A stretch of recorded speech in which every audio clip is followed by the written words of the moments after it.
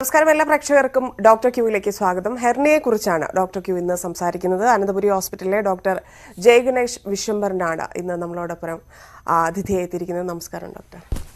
Hernia മിക്കവാറിലും വല്ലപ്പോഴൊക്കെ കേൾക്കുന്ന ഒരു അസുഖമാണ്. എന്താണ് ഹെർണിയ? എങ്ങനെയൊക്കെയാണ് ഇത് വരുന്നത്? ഹെർണിയ എന്ന് നമ്മൾ ഉദ്ദേശിക്കുന്നത് നമ്മുടെ ശരീര ഭാഗത്ത് പ്രധാനമായിട്ടും വയറിൻ്റെ ഭാഗം, അബ്ഡോമിനൽ വാൾ, വയറിൻ്റെ ഭിത്തിയിൽ ഉള്ള ഒരു വീക്ക് ഏരിയ, അതായത് ശക്തി കുറഞ്ഞ ഒരു ഏരിയയിൽ അല്ലെങ്കിൽ ഒരു വിള്ളലിനകത്തുകൂടി ഉള്ളിലുള്ള അവയവങ്ങൾ വെളിയിലേക്ക് അബ്നോർമലായിട്ട് തള്ളി വരുന്നതിനെയാണ് നമ്മൾ ഹെർണിയ എന്ന് ഉദ്ദേശിക്കുന്നത്.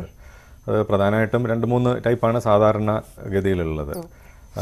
ഏറ്റവും കൂടുതൽ കണ്ടുവരുന്നത് ഒടി ഭാഗത്തുള്ള, നാഭി ഭാഗത്തുള്ള ഇൻഗ്വൈനൽ ഹെർണിയ എന്ന് പറയുന്നത്. രണ്ടാമത് പൊക്കിൾ ഭാഗത്ത് വരുന്ന അംബലിക്കൽ ഹെർണിയ എന്ന് പറയുന്ന ഒരു ടൈപ്പ്. മൂന്നാമത് ഏറ്റവും പ്രധാനമായിട്ടും മുമ്പ് ഓപ്പറേഷൻ വയറിൽ ചെയ്തിട്ടുള്ള ആ കലകളിൽ കൂടി, ആ സ്കാറിൽ കൂടി, അതൊരു വീക്ക് ഏരിയ ആയിരിക്കുമല്ലോ, അപ്പോൾ അതിൽ കൂടി വരുന്ന ഹെർണിയാസിനാണ് ഇൻസിഷണൽ ഹെർണിയ എന്ന് വിശേഷിപ്പിക്കുക. ഇത് കൂടുതൽ ആരിലാണ് ഇത് കണ്ടുവരുന്നത്? അത് എല്ലാ ആൾക്കാരിലും വരാം. പ്രധാനമായിട്ട് അപ്പോൾ നമുക്കൊരു പ്രീവിയസ് ഒരു ഓപ്പറേഷൻ്റെ ഹിസ്റ്ററി ഉണ്ടെന്നുണ്ടെങ്കിൽ ആ ആൾക്കാർക്ക് അത് കൂടുതലായിട്ട് കാണപ്പെടും. അല്ലാതെ നോക്കുമ്പോൾ ചെറിയ കുട്ടികൾക്ക് വരാം. തീരെ ചെറിയ കുട്ടികൾക്കുള്ളത് കുറേയൊക്കെ തനിയെ മാറാറുണ്ട്. എൽഡേർലി, അതായത് കുറച്ചും കൂടെ പ്രായം ചെന്നൊരു 40-50 വയസ്സ് അത് കഴിഞ്ഞിട്ട് ശരീരത്തിൻ്റെ കോശങ്ങൾ കുറച്ചും കൂടെ ഒന്ന് ക്ഷയിച്ച് തുടങ്ങുമ്പോൾ കൂടുതലായിട്ട് കാണപ്പെടുന്നുണ്ട്. അപ്പോൾ തീരെ പ്രായമായിട്ടുള്ളവർക്ക് ഡയറക്റ്റ് ഹെർണിയ എന്നുള്ള ഒരു അസുഖമായിരിക്കും സാധാരണ കാണുന്നത്. പ്രായം കുറഞ്ഞവർക്ക് ഇൻഡയറക്റ്റ് ഹെർണിയ എന്നുള്ള ഒരു കൺജനൈറ്റൽ, അതായത് ജന്മന ഉള്ള ഒരു സാക്കിൻ്റെ ഭാഗമായിട്ട് ഹെർണിയ വരാം. ഇതെന്തൊക്കെയാണ് കാരണങ്ങൾ ഹെർണിയയിലേക്ക്? ഹെർണിയയുടെ കാരണം അങ്ങനെ ഒരു പ്രത്യേകിച്ചൊരു കാരണമില്ല. അത് ഒരു നമ്മുടെ ശരീരത്തിൻ്റെ ഡെവലപ്മെൻറ്റിൽ വരുന്ന ചില പ്രോസസ്സിൻ്റെ ഒരു തുടർച്ചയായിട്ട് നമുക്കതിനെ കാണാവുന്നതാണ്. ഉദാഹരണത്തിന് ആൺകുട്ടികൾ അമ്മയുടെ ഗർഭാശയത്തിൽ ഇരിക്കുന്ന സമയത്ത് അവരുടെ വൃഷണം ഇരിക്കുന്നത് ആ കുട്ടിയുടെ വയറിനുള്ളിലായിരിക്കും. പിന്നീട് അത് വൃഷണസഞ്ചിയിലേക്ക് ഇറങ്ങുന്നത് ഒരു 7-8 മാസം ആ ടൈമിലുള്ള സമയത്താണ്. അപ്പോൾ ആ ഒരു പാത എപ്പോഴും ഒരു പൊട്ടൻഷ്യലി ഒരു വീക്ക് ഏരിയ ആയിട്ടാണ് സാധാരണ അവശേഷിക്കുക. അപ്പോൾ അതിൽ ഉള്ള ആ ഒരു സാക്ക് പേഴ്സിസ്റ്റ് ചെയ്യുന്നത്, തുടർന്ന് ഇരിക്കുന്നതിനെ നമ്മൾ കൺജനൈറ്റൽ ഹെർണിയ അല്ലെങ്കിൽ അതൊരു പ്രോസസ്സസ് വെജൈനലിസ് എന്ന് പറയും. ഇൻഡയറക്റ്റ് ഹെർണിയ എന്ന് ഫ്യൂച്ചറിൽ രൂപപ്പെടുന്ന ഒരു സംഭവമാണ് അത്. പിന്നെ ഒരു പ്രധാന കാരണം എന്ന് പറയുന്നത് സ്മോക്കിംഗ്. നമ്മൾ സ്മോക്കിംഗ് ചെയ്യുന്ന ആൾക്കാർക്ക് ശരീരദശകളുടെ ആ ശക്തി, ഉള്ളിലുള്ള ശക്തി അല്ലെങ്കിൽ ഹീലിംഗ് കപ്പാസിറ്റി, ഒരു ഇഞ്ചുറി അല്ലെങ്കിൽ ഒരു ഡാമേജ് വന്നു കഴിഞ്ഞാൽ സെൽഫായിട്ട് റിപ്പയർ ചെയ്യാനുള്ള ശേഷി കുറഞ്ഞിരിക്കും. അപ്പോൾ സ്മോക്കേഴ്സിൽ കാണാറുണ്ട്. പിന്നീട് ഉള്ളത് നിരന്തരമായിട്ടുള്ള നമ്മുടെ അബ്ഡമൻ, വയറിനകത്തുള്ള പ്രഷർ കൂടുക. അപ്പോൾ ഒരു പ്രഷർ കൂടുമ്പോൾ നമ്മൾ വീക്കായിട്ടുള്ളൊരു ഭാഗത്ത് ഒരു എന്തെങ്കിലും അടിയിൽ നിന്ന് പൊന്തി വരും എന്നുള്ളത് നമുക്ക് ഇമാജിൻ ചെയ്യാവുന്നതേ ഉള്ളൂ. അപ്പോൾ അതിനുള്ള പ്രധാന കാരണങ്ങൾ, ഒന്ന് മലബന്ധം, കോൺസ്റ്റിപ്പേഷൻ, മോഷൻ പോകുന്നില്ല, അപ്പോൾ അത് എല്ലാം വയറിനുള്ളിൽ കെട്ടി നിന്നിട്ട് വയറ് വീർക്കുക. അല്ലെങ്കിൽ ഒബീസിറ്റി, അമിത ഭാരം വരുമ്പോൾ മാംസപേശികളുടെ ശക്തി കുറയാറുണ്ട്. ചിലർക്ക് നിരന്തരമായിട്ടുള്ള ചുമ, ചിലപ്പോൾ മുമ്പുള്ള TB ആയിരിക്കാം, അതിൻ്റെ സ്കാർസൊക്കെ ലങ്സിലുള്ളതായിരിക്കാം. അല്ലെങ്കിൽ ആക്റ്റീവായിട്ട് അങ്ങനെ ചുമച്ചുകൊണ്ടിരിക്കുന്ന പല അസുഖങ്ങളുണ്ട്. അപ്പോൾ അങ്ങനത്തെ ഉള്ളവർക്ക് ഇത് കാണാറുണ്ട്. പിന്നെ റെയറായിട്ട് ചില കൺജനൈറ്റൽ സിൻഡ്രോംസ് ഉണ്ട്. മാഫൻ സിൻഡ്രോം, കണക്റ്റീവ് ടിഷ്യൂ ഡിസോർഡേഴ്സ് എന്ന് പറയുന്ന ആ ഭാഗത്തുള്ള, അതൊക്കെ റെയറർ ടൈപ്സ് ആണ്. പ്രധാനമായിട്ടും ഇതൊക്കെയാണ് കാരണം. നമ്മൾ ആ ഒരു ശരീരം അതിൻ്റെ ഒരു ഏജിങ് പ്രോസസ്സിനകത്ത് വരുന്ന ഒരു വീക്ക്നെസ് എടുക്കാം. ചിലത് ജന്മന തന്നെ ഉള്ളതാകാം, ചിലത് നമ്മുടെ ശീലങ്ങളാൽ വരാം, ചിലത് ഇതേപോലെ ഒരു ഓപ്പറേഷൻ കഴിഞ്ഞിട്ടുള്ള ഇതാണെന്നുണ്ടെങ്കിൽ ആ സമയത്ത് അതിൻ്റെ ആ ഒരു നമ്മൾ പ്രോപ്പർ കെയർ എടുക്കാത്തതോ അല്ലെങ്കിൽ അനന്തരഫലമായിട്ട് ഒക്കെ, അല്ലെങ്കിൽ സ്വാഭാവികമായിട്ട് തന്നെയും വരാം. പുരുഷന്മാരിലാണ് സാധാരണ കാണാറുള്ളത്. ഓപ്പറേഷൻ പൊതുവെ നമുക്ക് സ്ത്രീകളിലാണ്, ഒരു ജനറൽ പോപ്പുലേഷൻ എടുക്കുമ്പോൾ വയറിൻ്റെ ഓപ്പറേഷൻ കൂടുതൽ ഉള്ളതുകൊണ്ട് ഈ ഇൻസിഷണൽ ഹെർണിയ സ്ത്രീകളിലായിരിക്കും കൂടുതൽ. പക്ഷേ ഇൻഗ്വൈനൽ ഹെർണിയ പൊതുവെ ആണുങ്ങൾക്കാണ് കൂടുതൽ. അംബലിക്കൽ ഹെർണിയയും കൂടുതലും സ്ത്രീകളിലാണ് കാണുന്നത്. പ്രസവം മറ്റു കാര്യങ്ങളൊക്കെ വരുന്നതുകൊണ്ട് വയറിൻ്റെ പേശി, ആമാശയമല്ല, ഈ മാംസപേശികൾ കുറച്ചും കൂടെ ആ ദൃഢത കുറയുമ്പോൾ അതിനകത്ത് അങ്ങനെ കാണാറുണ്ട്. ഇതെങ്ങനെയാ മനസ്സിലാക്കുന്നത്? വളരെ സിമ്പിളാണ്. നമ്മൾ തന്നെ ഒബ്സർവ് ചെയ്യുമ്പോൾ ഈ പറഞ്ഞ ഭാഗങ്ങളിൽ ഉണ്ടാവുന്ന ഒരു അബ്നോർമൽ, ഒരു സ്വാഭാവികമല്ലാത്ത ഒരു മുഴ അല്ലെങ്കിൽ ഒരു വീക്കം പോലെ ആ ഭാഗത്ത് വരിക. അതായത് നമ്മൾ ആദ്യം വളരെ ചെറുതായിരിക്കും, അപ്പോൾ നമ്മളത് വലിയ കാര്യമാക്കാറില്ല. പിന്നെ കുറച്ച് നമുക്ക് നോക്കുമ്പോൾ അത് വലുതായി വരുന്നതായിട്ട് കാണാം. ഓരോ പീരീഡ്, കുറച്ചൊരു മാസങ്ങളോ വർഷങ്ങളാവുമ്പോൾ അത് പതുക്കെ പതുക്കെ കൂടുതലായിട്ട് വരാൻ തുടങ്ങും. പിന്നെ അതിൽ വേദനകൾ വരാൻ തുടങ്ങും.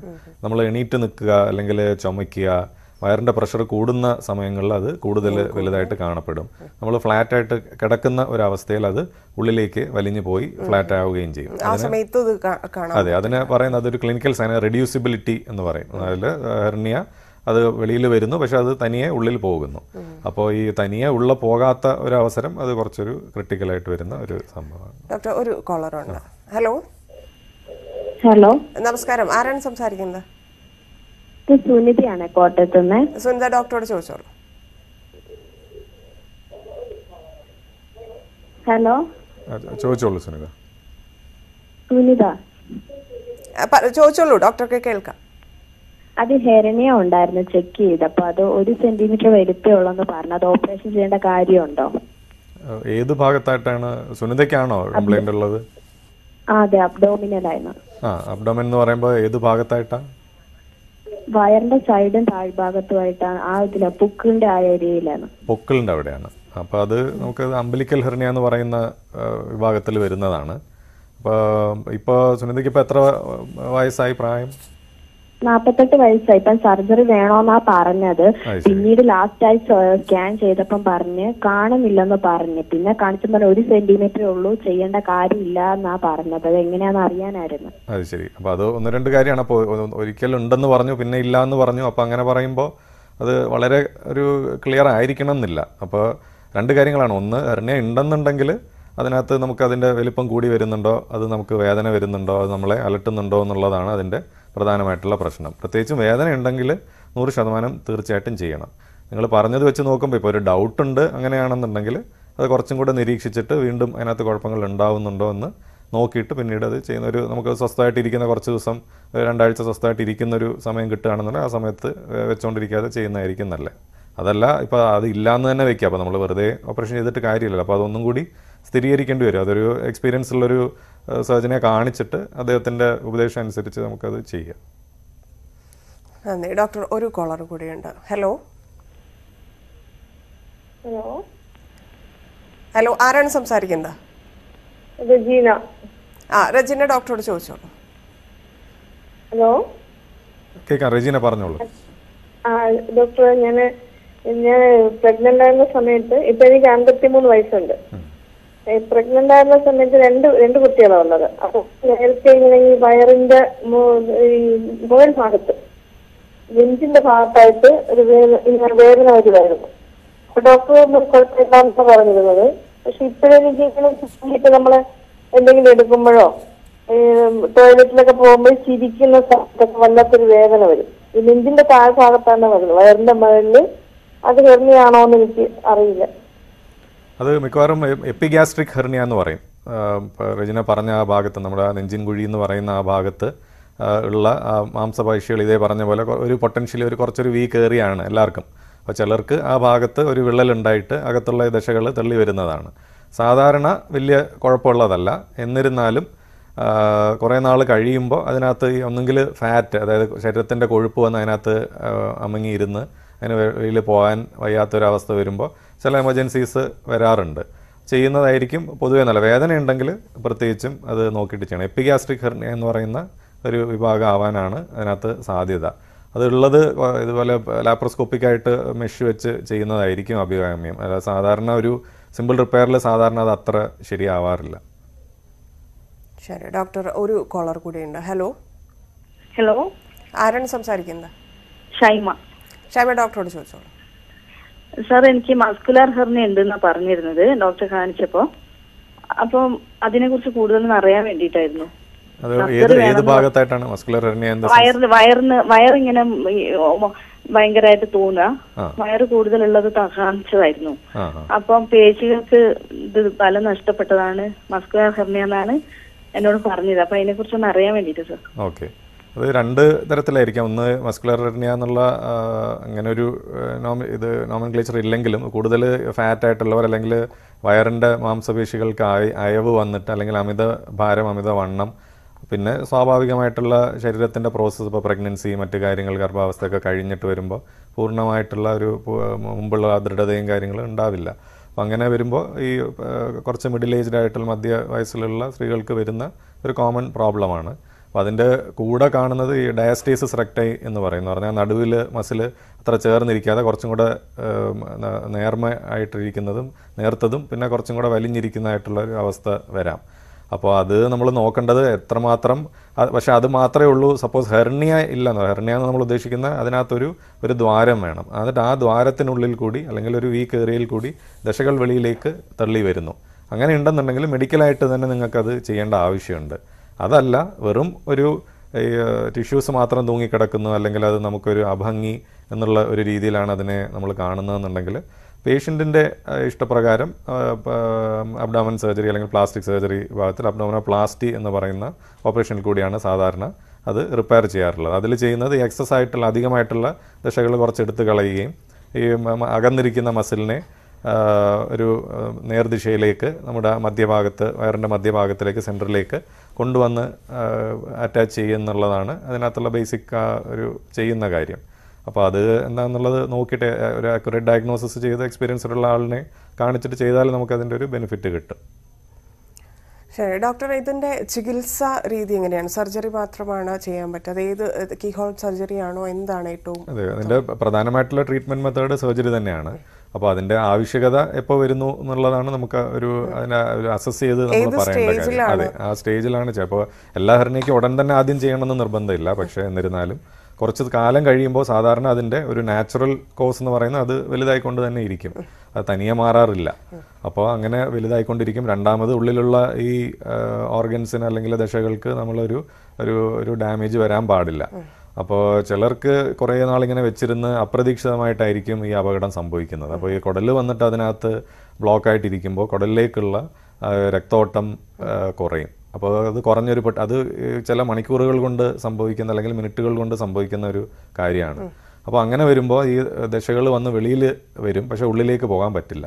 അപ്പോൾ നമ്മുടെ ഈ കഴുത്തിന് പിടിച്ച പോലെ ഒരു അവസ്ഥയാണ് അപ്പോൾ ആ ദശകൾക്ക്. അപ്പോൾ അതിന് രക്തോട്ടം നിലയ്ക്കുകയും പിന്നെ ആ ഭാഗം മരിച്ചു പോവുകയാണ് ചെയ്യുന്നത്, അതിന് ജീവനില്ലാതെ വരുന്നു. അപ്പോൾ അതിനകത്തുനിന്ന് ശരീരത്തിൽ നിന്ന് പഴുപ്പ് കയറി ബ്ലഡ് സ്ട്രീമിലേക്ക് ഗാംഗ്രീൻ എന്ന് പറയും. അപ്പോൾ അത് ജീവൻ തന്നെ അപകടം വരുത്താവുന്ന ഒരവസ്ഥയാണ്.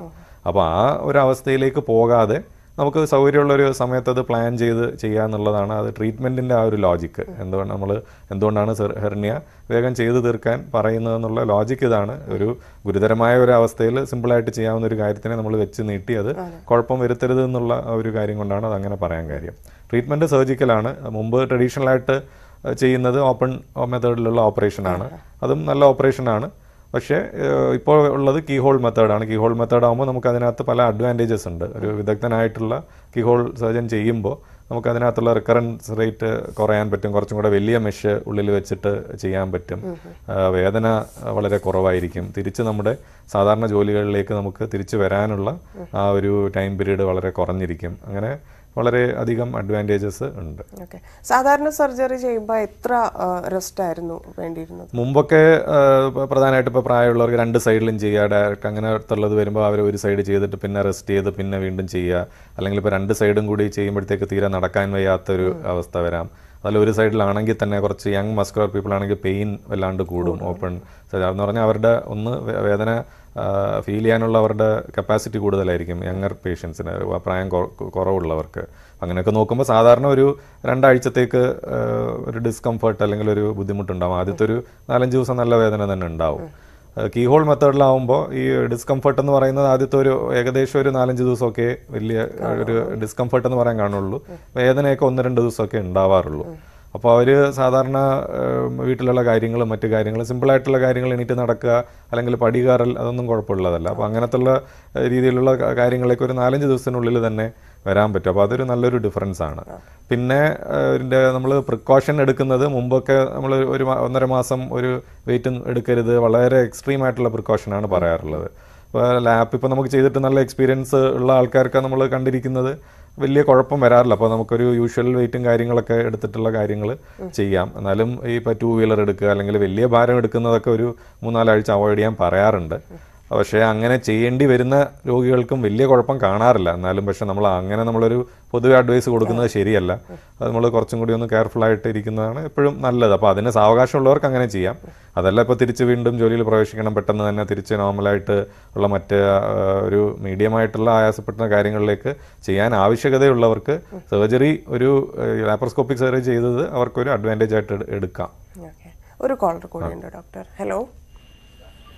ഹലോ, നമസ്കാരം. ആരാണ് സംസാരിക്കുന്നത്? ദാസ് പട്ടാമ്പി. ഓക്കെ, ദാസ് ഡോക്ടറോട് ചോദിച്ചോളൂ. ഹലോ. പറഞ്ഞോളൂ മിസ്റ്റർ ദാസ്. ഹലോ, ദാസം പട്ടാമ്പി. ഡോക്ടറോട് ചോദിച്ചോളൂ. Hello sir. ഞാൻ ഒരു 7 മാസം മുന്നേ ഈ ഹെർണിയയുടെ സർജറി ചെയ്തിരുന്നു. ഹലോ, കേൾക്കാം, പറഞ്ഞോളൂ. 7 മാസം മുന്നേ സർജറി ചെയ്തിരുന്നു. 2 വർഷം ചെയ്യേണ്ടി വന്നു. 2 വർഷവും ചെയ്തു. ഇപ്പോ അത് പ്രത്യേകിച്ച് കുഴപ്പമൊന്നുമില്ല. അപ്പൊ അന്ന് ഡോക്ടർ തന്നെ പറഞ്ഞിരുന്നു ഇങ്ങനെ ശോധനക്കുറവിന്റെ ഒരു പ്രശ്നമാണ്. അത് ഇപ്പോഴും ക്ലിയർ ആയിട്ടൊന്നുമില്ല. അതിന് എന്താ ചെയ്യേണ്ടത്? ശോധനക്കുറവ് നമുക്ക് അത് ഒന്ന് ഭക്ഷണത്തിൽ കൂടെ പരിഹരിക്കണം. അല്ലെന്നുണ്ടെങ്കിൽ ഇതുപോലെ മരുന്നുകൾ എടുത്തിട്ട് മലശോധന വരുത്താനുള്ള മരുന്നുകളുണ്ടല്ലോ, അപ്പോൾ അതൊന്ന് എടുത്തു കഴിഞ്ഞിട്ട് ശോധന ക്ലിയർ ആക്കണം. അതാണ് പൊതുവേ നല്ലത്. അല്ലെന്നുണ്ടെങ്കിൽ ഈ നമ്മൾ പ്രഷർ കൊടുത്ത് നമ്മൾ മുക്കി മലം പോകുന്ന ഒരവസ്ഥ വരികയാണെന്നുണ്ടെങ്കിൽ ഇത് തിരിച്ചു വരാൻ സാധ്യതയുണ്ട്. ഒന്നാമത്. രണ്ടാമത്, ഈ മലബന്ധം എന്ന് പറയുന്നത് ഒരു വലിയൊരു ടോപ്പിക്കാണ്. അത് ഇപ്പോൾ ഹെർണിയായിട്ട് നേരിട്ട് ബന്ധമൊന്നും ഇല്ല എന്നുണ്ടെങ്കിലും വേറെ അസുഖങ്ങളൊക്കെ ആകാം. അപ്പോൾ അതിൻ്റെ എന്തെങ്കിലുമൊക്കെ ഉണ്ടോ എന്താണെന്നൊക്കെ ഉള്ള കാര്യങ്ങൾ ഡോക്ടറിനെ കണ്ടിട്ട് അതിന് വേണ്ടുന്ന ചികിത്സ ചെയ്യേണ്ടതാണ്. മലബന്ധം വെച്ചുകൊണ്ടിരിക്കരുത്. അപ്പോൾ അത് ഹെർണിയമായിട്ട് ഡയറക്റ്റ് സംബന്ധം ഇല്ലെങ്കിൽ തന്നെ അതൊന്ന് ചികിത്സിക്കേണ്ടതാണ്. എന്താണ് അതിനുള്ള കാരണങ്ങളെന്ന് നമ്മൾ മനസ്സിലാക്കി ഭക്ഷണത്തിൽ ശരിയാക്കുക. അതായത് നാരടങ്ങിയിട്ടുള്ള ഭക്ഷണ പദാർത്ഥങ്ങൾ കൂടുതൽ ഉൾപ്പെടുത്തുക, വെള്ളം നന്നായിട്ട് കുടിക്കുക, ഒരു വ്യായാമങ്ങളിൽ ദിവസം ഒരു നടത്തം, അങ്ങനത്തുള്ള വ്യായാമങ്ങളിൽ ഏർപ്പെടുക, അതൊക്കെയാണ് ചെയ്യേണ്ടത്. ശരി, ഒരു കോളർ കൂടിയുണ്ട് ഡോക്ടർ. ഹലോ. ഹലോ, നമസ്കാരം. ആരാണ് സംസാരിക്കുന്നത്? ഇത് തോമസ് ചേർത്തല. ഓക്കെ, ഡോക്ടറോട് ചോദിച്ചോളൂ. പറഞ്ഞോളൂ തോമസ്. ഡോക്ടർ, എനിക്ക് ഈ വലതു സൈഡില് ഇങ്ങനെ 2 മാസമായി മുഴ പോലെ കാണുന്നുണ്ട്. അപ്പൊ ഇപ്പൊ ഇടത് സൈഡിലും ചെറുതായിട്ട് കാണുന്നുണ്ട്. അപ്പോൾ അത് നാഭിയുടെ ഭാഗത്ത് ഒടി ഭാഗത്താണോ? അതെ അതെ അതെ അതെ. അപ്പോൾ അത് വൃഷ്ണ സഞ്ചിയിലേക്ക് അത് ഇറങ്ങുന്നുണ്ടോ ആ വീക്കം? ഇല്ല, താഴ്ചയല്ല. ഇത് അതിന്റെ ഒടിവിനെ ചുമയ്ക്കുമ്പോഴും പേച്ചെടുക്കുമ്പോഴൊക്കെ ഇങ്ങനെ വീർത്ത് വന്നതായിട്ട് തോന്നണം. ഓക്കെ, മിക്കവാറും 99% ഹെർണിയ തന്നെ ആയിരിക്കാനാണ് സാധ്യത. അപ്പോൾ അതിന് നമ്മൾ ചികിത്സ ഇപ്പോൾ 2 സൈഡിലും ഉള്ളതായിട്ടാണ് നിങ്ങൾ പറയുന്നത്. അപ്പോൾ അത് രണ്ടും കൂടി ഒരു സമയത്ത് നമുക്ക് കീ ഹോൾ സർജറിയിൽ ചെയ്യുന്നതായിരിക്കും നല്ലത്. കീ ഹോൾ സർജറിയുടെ ഒരു പെർട്ടിക്കുലർ അഡ്വാൻറ്റേജ്, അതായത് ഒരു ഗുണം എന്ന് പറയുന്നത് 2 സൈഡിലും കൂടി വരുമ്പോൾ ഉള്ള ഒരിതാണ്. അപ്പോൾ 2 സൈഡിലും കൂടി വരുമ്പോൾ തീരെ ചെറിയ മുറിവുകളിൽ കൂടി 2 സൈഡും കൂടി അത് ഒരേ സമയം നമുക്കത് ടാക്കിൾ ചെയ്യാൻ പറ്റും. അതിനൊരു ചികിത്സ ചെയ്യാൻ പറ്റും ഓപ്പറേഷനെ. മറ്റേതാകുമ്പോൾ ഓപ്പൺ ഓപ്പറേഷൻ ആകുമ്പോൾ 2 സൈഡിലും സെപ്പറേറ്റ് ആയിട്ട് കീറിയിട്ട് ചെയ്യേണ്ടി വരും. ശരി ഡോക്ടർ, ആദ്യത്തെ കോളർ പറഞ്ഞതുപോലെ ശോധന എന്തിനെയൊക്കെയാണ് ഇത് ബാധിക്കുന്നത് കൂടുതലായിട്ട്? അത് ബാധിക്കുന്നത് നമുക്ക് ഒന്ന് അവിടെ ആ ഭാഗത്തൊരു വലിപ്പം വരിക, നമുക്കതിനെ പറ്റിയുള്ള ഒരു ആകാംക്ഷ ഒന്ന്. അതാണ് ആക്ച്വലി പ്രാക്ടിക്കലി ആൾക്കാർ പറയുന്നത്. ഇങ്ങനെ ഒരു സാധനം വന്നു, അതെന്താണ്, ഇനിയിപ്പോൾ അതുവല്ല ക്യാൻസർ ആണോ എന്താണോ എന്നുള്ള അങ്ങനത്തൊക്കെയുള്ള ചിന്തകളുള്ള കൊണ്ടാണ് അവർ ഓടി വരുന്നത്. പിന്നീട് അതിനെ അവർക്ക് അല്ലാതൊരു സിംറ്റം എന്നുള്ളൊരു രീതിയിൽ വരുന്ന ചിലർക്ക് കുടലിൻ്റെ ഭാഗങ്ങൾ അതിൻ്റെ ഒരു ഭാഗമായിട്ട് കുറേ വർഷമായിട്ട് കാണാം. സ്ലൈഡിങ് ഹേർണിയ എന്നൊക്കെ പറയാം. അപ്പോൾ അതിനങ്ങനെയുള്ള കാര്യങ്ങളിൽ ഇതുപോലെ മലബന്ധം അങ്ങനത്തുള്ളത് വരാം. മോഷനൊക്കെ പോയി കഴിഞ്ഞാൽ മാത്രമേ അവർക്കൊരു ആശ്വാസം കിട്ടാറുള്ളൂ. അല്ലെങ്കിൽ മൂത്രസഞ്ചി അതിനകത്ത് ഇറങ്ങിയിരിക്കുകയാണെന്നുണ്ടെങ്കിൽ മൂത്രത്തിലുള്ള ഇതായിട്ട് വരാം. ഇതൊക്കെ സിംറ്റംസ് ആയിട്ടുള്ളത്. നമ്മൾ പക്ഷേ പേടിക്കേണ്ടത് ഇതാണ്. ഇപ്പോൾ ഇറെഡ്യൂസിബിൾ, അതായത് വെളിയിൽ വന്ന് ഉള്ളിൽ പോകുന്നതിനെ റെഡ്യൂസിബിൾ അല്ലെങ്കിൽ ഉള്ളിൽ പോകുന്ന ടൈപ്പ് എന്ന് പറയും. അല്ലെങ്കിൽ ഇറെഡ്യൂസിബിൾ ആകുമ്പോഴാണ് നമുക്ക് ഈ അപകടപ്പെടുത്തുന്നതായിട്ടുള്ള ആ സൂചനകൾ നമ്മൾ മനസ്സിലാക്കണം. അത് ഇറെഡ്യൂസിബിലിറ്റി ആദ്യം വരുമ്പോൾ എല്ലാ ഇറെഡ്യൂസിബിലിറ്റിയും ഉടനെ ഈ ഞാൻ മുമ്പ് പറഞ്ഞ ഗാംഗ്രീൻ അവസ്ഥയിലേക്ക് പോവില്ല. പക്ഷേ അതിൻ്റെ ഒരു മുന്നോടിയാണ്. അപ്പോൾ ആ ഒരു ഇറെഡ്യൂസിബിലിറ്റി, മുമ്പ് വെളിയിൽ വന്നിരുന്നത് ഇപ്പോൾ ഉള്ളിലേക്ക് പോകുന്നില്ല എന്നുള്ള അവസ്ഥയാണെങ്കിൽ ഓൾറെഡി നിങ്ങൾ ലേറ്റായി കഴിഞ്ഞു. എത്രയും വേഗം ഡോക്ടറിനെ കണ്ട് അത് ചികിത്സിക്കുക. അപ്പോൾ പ്ലാൻ ചെയ്ത് കഴിയുമ്പോൾ പിന്നെ അതിന് കുഴപ്പം വരില്ല. അത് കുഴപ്പം ഉള്ള അവസ്ഥയാണെന്നുണ്ടെങ്കിൽ ആ ഭാഗത്ത് തന്നെ വേദന വരികയും നമുക്ക് അസഹ്യമായിട്ടുള്ള വേദന, അത് പിന്നെ നോക്കാൻ അത് രോഗി എന്തായാലും ഹോസ്പിറ്റലിൽ വന്നിരിക്കും. അപ്പോൾ അതിന് ഒരു കോളർ കൂടിയുണ്ട് ഡോക്ടർ. ഹലോ. നമസ്കാരം, ഡോക്ടറോട് സംസാരിച്ചോളൂ. ഡോക്ടറല്ലേ? ഡോക്ടറോട് ചോദിച്ചോളൂ. ഞാൻ ഇത് വയറ്റ് പൊക്കിളിന്റെ അകത്ത് ചെറിയൊരു പുഴ പോലെ ഇങ്ങനെ നടന്നു വന്നു. അപ്പൊ ഡോക്ടർ എരണി എന്നാണ് പറഞ്ഞത്. ഇപ്പോഴേ എനിക്ക് ശ്വാസം മുട്ടുള്ളതുകൊണ്ട് അങ്ങനെ ഇരിക്കുകയാണ്. പിന്നെ ഇരണിയൊന്നും അപ്പോഴും വേദനയൊന്നും വന്നിട്ടില്ല. വേറെ കുഴപ്പങ്ങൾ ഇതുവരെയ്ക്കും ഒരു ഇതുമല്ല. അങ്ങനെ അങ്ങനത്തെ പൊക്കിളിനകത്തങ്ങനെ നിറഞ്ഞങ്ങനെ നിൽക്കുകയാണ്. അങ്ങനെയുള്ള കേസിൽ 1-2 ഇതാണ്. ഒന്ന്, ഹെർണിയ തീരെ വലിയ കുഴപ്പമില്ലെന്നുണ്ടെങ്കിൽ കുറച്ചൊന്ന് വെയിറ്റ് ചെയ്ത് നോക്കാവുന്നതാണ്. രണ്ടാമത് ഈ ശ്വാസകോശത്തിൻ്റെ ചില പ്രശ്നങ്ങളുണ്ടെന്ന് പറഞ്ഞ് പല ടൈപ്പിലുള്ളതാകാം. ആസ്മയോ അല്ലെങ്കിൽ അതിന് പല ഈ കാറ്റഗറൈസേഷൻ ഉണ്ട്. മൈൽഡ്, മോഡറേറ്റ്, സിവിയർ എന്നുള്ള പല കാറ്റഗറി ഉണ്ട്. കാർഡിയാക്ക്, അതായത് ഹൃദയ സംബന്ധമായിട്ടും ശ്വാസകോശ സംബന്ധമായിട്ടുള്ള അസുഖങ്ങൾ ഉണ്ടെന്നുണ്ടെങ്കിൽ ഹെർണിയ ചെയ്യാവുന്നതാണ്. പക്ഷേ തീരെ മോശമാണെന്നുണ്ടെങ്കിൽ ചെയ്യാനും പാടില്ല. അപ്പോൾ അങ്ങനത്തുള്ളതായിരിക്കില്ല പൊതുവെ. അപ്പോൾ അത് ഏർലി സ്റ്റേജസ് ആണ്. ഈ ശ്വാസകോശ അസുഖങ്ങളൊക്കെ അങ്ങനെ വളരെ മോശമല്ലെന്നുണ്ടെങ്കിൽ ഹെർണിയ ഓപ്പറേഷൻ ചെയ്യാവുന്നതാണ്. മോശമാണെങ്കിൽ തന്നെ ഈ ഭാഗത്ത് അംബലിക്കസ് അല്ലെങ്കിൽ പൊക്കിളിൻ്റെ അവിടെ ഒരു അപകടാവസ്ഥ വരികയാണെന്നുണ്ടെങ്കിൽ പിന്നെ നമുക്കത് റിസ്ക് എടുത്ത് ചെയ്യേണ്ടി വരും. ഒന്ന്, അല്ലാതെ ചെയ്യുന്നത് മരവിപ്പിച്ചിട്ട് തന്നെ ആ സമയത്ത് നമുക്ക് മരവിപ്പിച്ചിട്ട് തന്നെയുള്ള ലിമിറ്റഡ് ആയിട്ടുള്ള ഈ ലോക്കൽ ഇൻഫിൽട്രേഷനിൽ ആ ഭാഗം മാത്രം കീറി അതിന് വേണ്ടതായിട്ടുള്ള ലിമിറ്റഡ് ആയിട്ടുള്ള കാര്യങ്ങൾ വൈദഗ്ധ്യമുള്ളവർക്ക് ആ രീതിയിലും ചെയ്യാവുന്നതാണ്. ഈവൻ മയക്കം അവോയ്ഡ് ചെയ്തിട്ട് ചെയ്യാറുണ്ട് ഇങ്ങനത്തുള്ള ചില സാഹചര്യങ്ങളിൽ. എന്ന് പറഞ്ഞാൽ പേഷ്യൻറ്റിൻ്റെ ശരീര കണ്ടീഷൻ നമുക്ക് മൊത്തം മയക്കിയിട്ട് ചെയ്യാൻ അനുവദിക്കുന്നില്ല എന്നിട്ടുള്ള അങ്ങനെയുള്ളൊരു സാഹചര്യം ആണെന്നുണ്ടെങ്കിൽ അതിനും വഴികളുണ്ട്. ശരി ഡോക്ടർ, ഏതാണ്ട് എത്ര ചിലവ് വരും ഈ ഒരു ട്രീറ്റ്മെൻറ്റിന്? അത് നമുക്ക് പൊതുവെ ഇപ്പോൾ ഹെർണിയ വളരെ കോമൺ ആയിട്ടുള്ള ഓപ്പറേഷനാണ്. സർജറി എന്നുള്ള വിഭാഗം എടുക്കുമ്പോൾ ലോകത്ത് തന്നെ ഏറ്റവും കോമൺ ആയിട്ട് ചെയ്യുന്ന ഒരു ഓപ്പറേഷനാണ്. വളരെ ലിമിറ്റഡ് ആയിട്ടുള്ള ട്രെയിനിങ് ഉള്ള സർജൻസ് തന്നെ ചെയ്തു തുടങ്ങുന്ന. ഉദാഹരണത്തിന് നമ്മളെല്ലാവരും MS പഠിക്കുമ്പോൾ ഏറ്റവും ആദ്യം പഠിപ്പിക്കുന്ന ഓപ്പറേഷൻ ഹെർണിയ ഓപ്പറേഷനാണ്. അപ്പോൾ അത് വളരെ വൈഡ് സ്പ്രെഡാണ്. നമുക്ക് എല്ലാവർക്കും ഒരു ചായ തട്ടുകടയിലും കുടിക്കാം, 5 സ്റ്റാർ ഹോട്ടലിലും കഴിക്കാം എന്നുള്ള ആ ഒരു രൂപം മാത്രമേ എനിക്ക് പറയാൻ പറ്റുള്ളൂ. അതിപ്പോൾ വേരീസ് അല്ലേ.